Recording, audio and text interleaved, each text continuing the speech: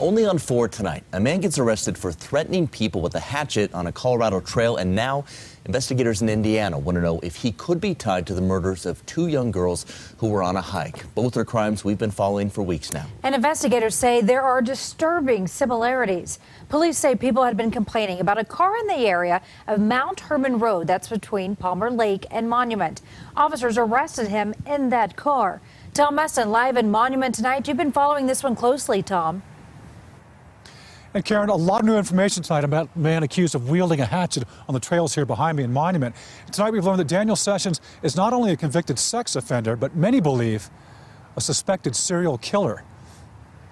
Disturbing new details in the unsolved shooting death of Palmer Lake bicyclist Tim Watkins. If you knew Tim, he was an incredible human being. Watkins was gunned down 2 weeks ago while riding his bike along a popular Monument trail.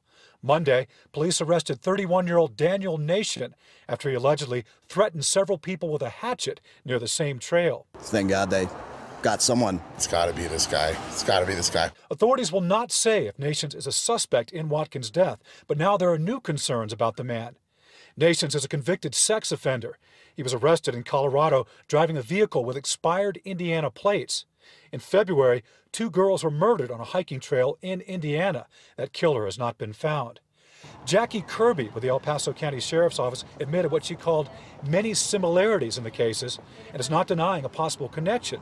But she says police in Indiana have requested no further information be released to the public. They have asked us not to speak to their case, so I am not at liberty to elaborate on anything as it relates to what happened in Indiana. And with a suspect in custody and mysterious silence from authorities, resident Anthony Ramos says Nation's arrest is either an unlikely coincidence or just the tip of the iceberg. If Indiana police have been looking for this person and then we find him here in Palmer Lake, I mean, how many other things can this person be connected to?